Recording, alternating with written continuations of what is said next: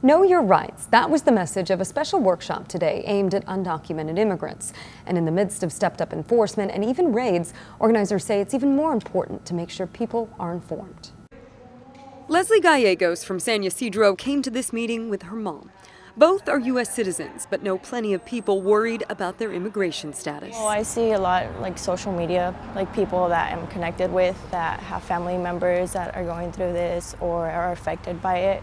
So it really interests me. Gallegos says she's seen a change in her community in recent months. More uneasiness, more being uncomfortable, scared, more fear in the community. It's those feelings forums like this are aiming to ease. This is not just for people who are undocumented or don't have papers, but for everybody in the community. We want everyone to know what are their rights. Organizers say this is the first of several educational meetings planned over the next few months. Each is an opportunity to get the correct information out there. And I think it's really easy, especially in immigrant communities, for people to, it's a lot through word of mouth, and it's really easy for bad information to pass through fast. In addition to the gatherings, advocates are also using tools like social media and YouTube to reach out and remind people they do have rights, that all people here have rights. It doesn't matter what your immigration status is, that you still have rights, and to inform yourself about your rights.